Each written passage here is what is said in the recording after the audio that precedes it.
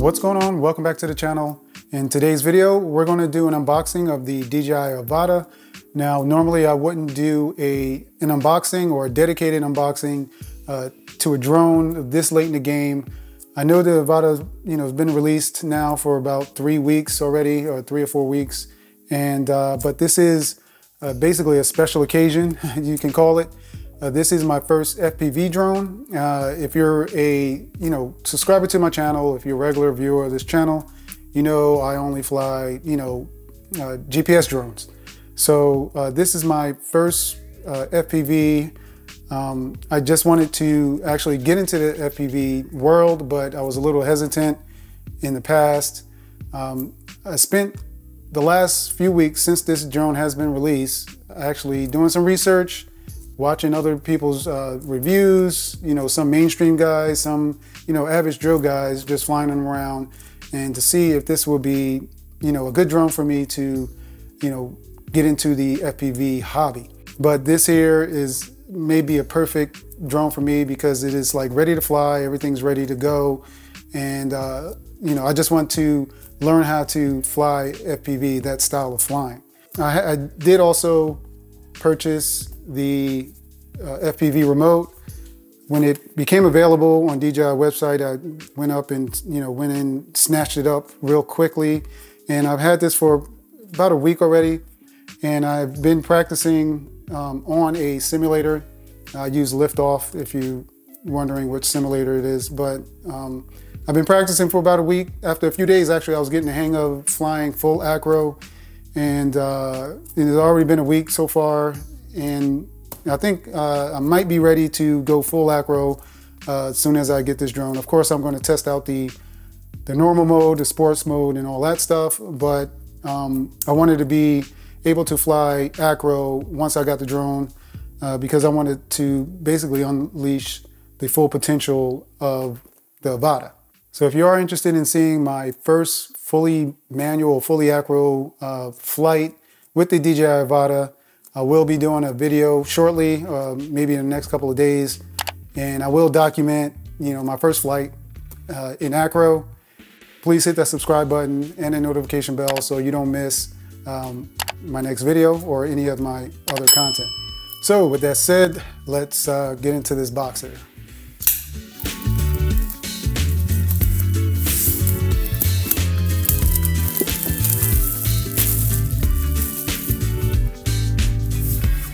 All right, so we have 2 boxes within one, and I'm going to take out this first box here, which is seems to be the mask and the motion controller. And just to let you know, I did get the ProView bundle, and it comes with a mask, motion controller, and the drone.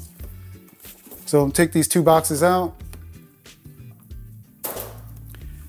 All right, so the first one we're going to open will be the drone itself.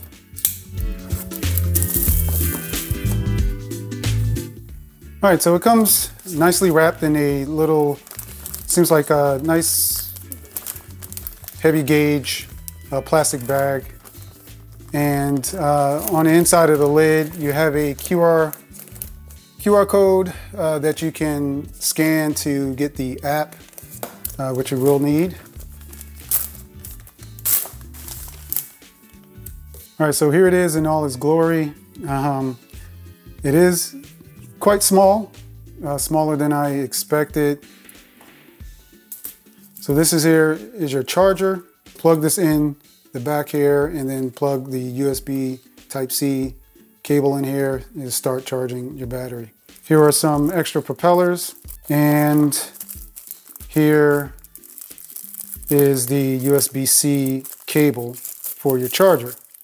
Now, DJI didn't provide a charging brick. I'm going to have to do some research on what is the best, charging brick for these batteries here.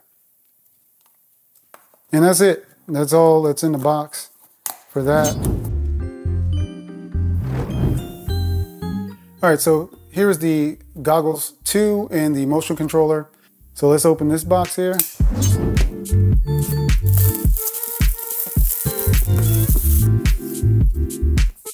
All right, so we have the goggles here, which are tiny.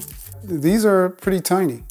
So I do like these, and I actually wanted these instead of the version 2 goggles because it has the adjustable, I guess, eyepieces in here for focus. I'm interested in seeing how these would work for me, and I'll let you know once I hook everything up. And inside this box here, these look like these eyepieces that go in there. I guess you can get your own prescription and put them in there as well. Here is the connector cord, I guess the battery connection here. This is the motion controller.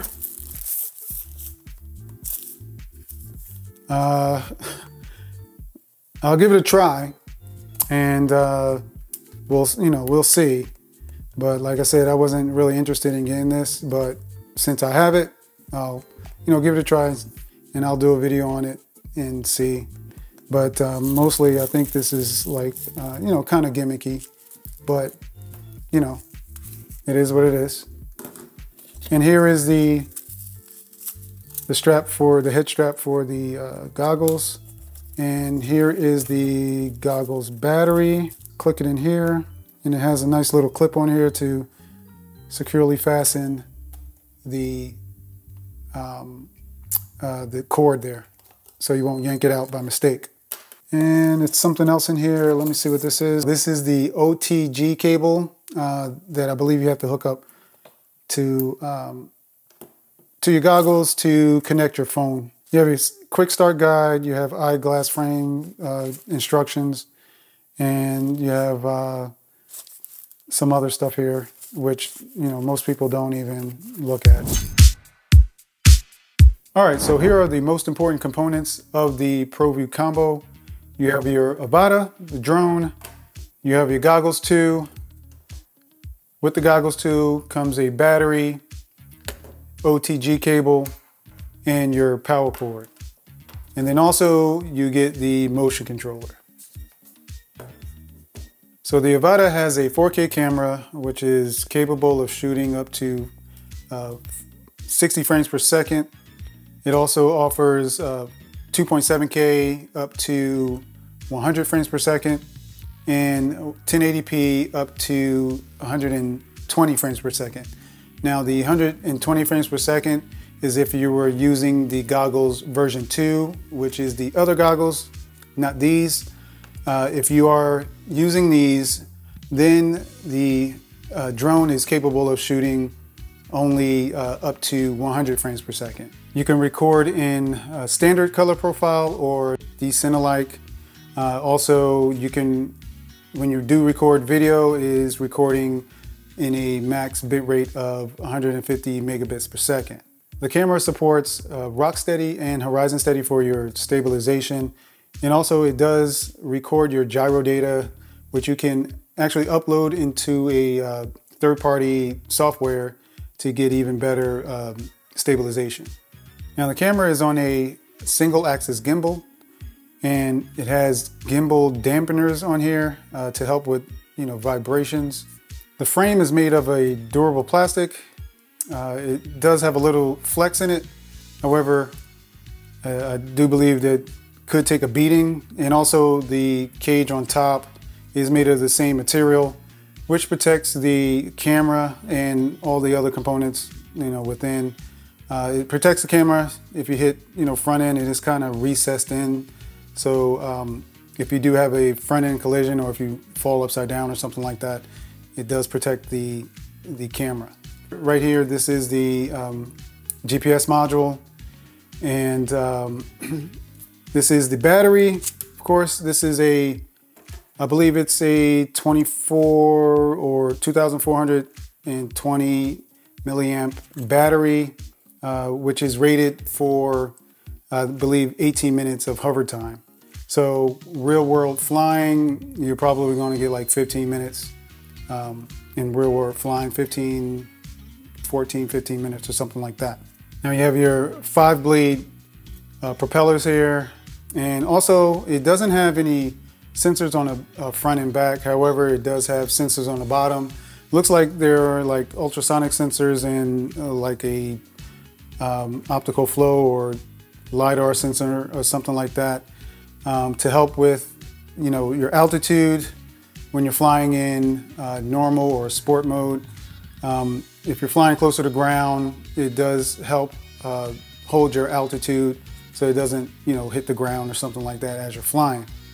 Now in manual mode, I don't believe this works, but in sport mode and normal mode, this should, you know, these sensors should kick in. All right, so the Goggles 2 is a nice upgrade from the version 2 goggles. It has these flip-up antennas, so no longer do you have to unscrew the antennas to store it away. It does come with this cover for the inside to help protect the lenses. Now the lenses, lenses are adjustable for the width of your eyes and also for focusing. You just twist these little knobs here to focus, and you can slide them back and forth to adjust them according to the width of your eyes. To lock it in place, all you need to do is just press down and twist, and it does lock it in place. All right, so on the bottom here, you have your SD card slot, your headphone jack, your power cord slot there, and here is a USB-C port for connecting your phone or doing, you know, firmware updates from your computer. Now on the side, there's a touchpad to navigate through the various menus here.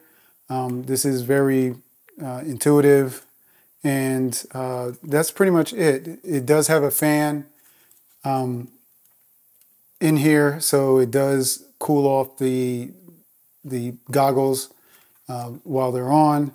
I'm not sure if it fogs up. I haven't really used these yet outdoors or have been sweating in them or anything like that. So that's something I'm going to have to test out. Now the battery for the goggles is a 1800 milliamp battery, and I'm not sure how much battery life or how many flights you can get in between. That's something I'm going to have to do. I'll test that out. But if you press the button, you'll see it gives you an indication of how much battery is in there. And here is the motion controller. Now the motion controller is something I really didn't want, but I am going to give it a try. And, you know, it could be fun. But on here, you have your trigger here for accelerating. I believe this is the takeoff button here, takeoff and land button there, and this is the mode button right here, and this big button here is your brake. And on the side, you have your gimbal tilt lever here, and your record button. Here's your power on, your power button, and if you press it, it gives you an indication of how much power you have left in there. Now on the bottom, you have your USB-C port. This is where you charge it or maybe do firmware updates as well. And that's about it. All right, so that's it for this quick unboxing. I'm kind of excited and a little bit anxious to get out and start flying this. I'm also curious on how the simulator translates over to real world flying. I have been practicing for a little while, so I like to see, how I can do when I'm flying this. So like I said earlier, be sure to hit that subscribe button and that notification bell so you don't miss my next video. Until next time, you guys fly safe, and I'll see you on the next one. Peace.